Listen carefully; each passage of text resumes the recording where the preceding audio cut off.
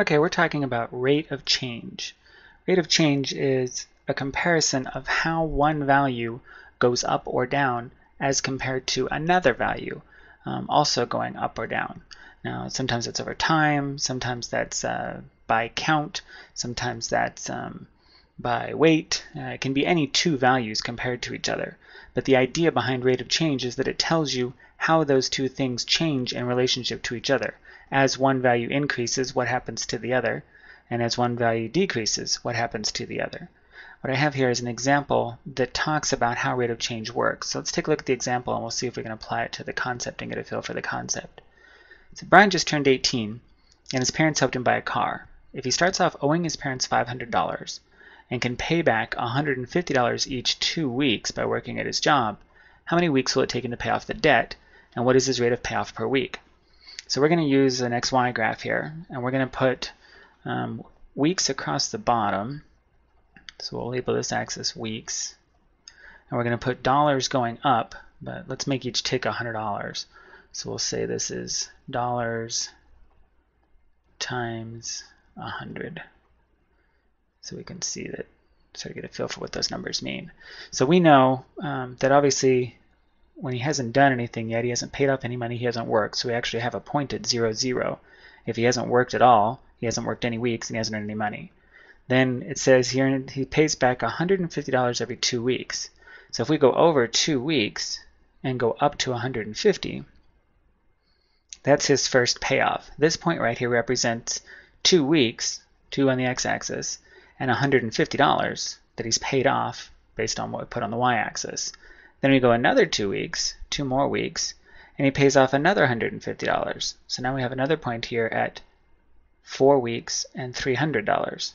And then after another 2 weeks, we pay off a total of $450, and he's almost paid off at that point. And if he were to go another 2 weeks, he'd be out here at $600, but of course then he would have already paid off more than he needed to. So somewhere around over here, our line ceases to have meaning because he would have paid off his parents and not had to keep paying any more value. But what we're looking for is what his rate of payoff is per week and how many weeks it actually takes him to get to that point. So first of all, let's sort of draw in this line here. We can see that these line points are all in a straight line, like so. Now we won't have anything going off to the left down there below. The reason I stopped it right there at the center is because he doesn't pay negative amounts, he doesn't work negative weeks. So these values over here don't have any meaning for us. But these two axes here compare our two values pretty well. We can see that although the points we have are every 2 weeks, that we can actually find a point every 1 week.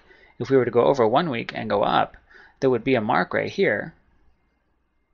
And we can tell by looking at 150 each 2 weeks that this mark right here is probably at 75. And then another 2 weeks. From there would be another 150, that would be at 225, and so on. But each 1 week then, he goes over a week and up by $75. So his rate of change, how fast his payoff compares to the number of weeks going by, is $75 per week. And we can see the rate of change visually on the graph by looking at how fast that line goes up. If he were to pay it off more quickly, if he were to pay off, say, $150 per week, then that line would change to look more like this. If he was paying off $150 every week instead of $150 every 2 weeks, then that line would be much steeper,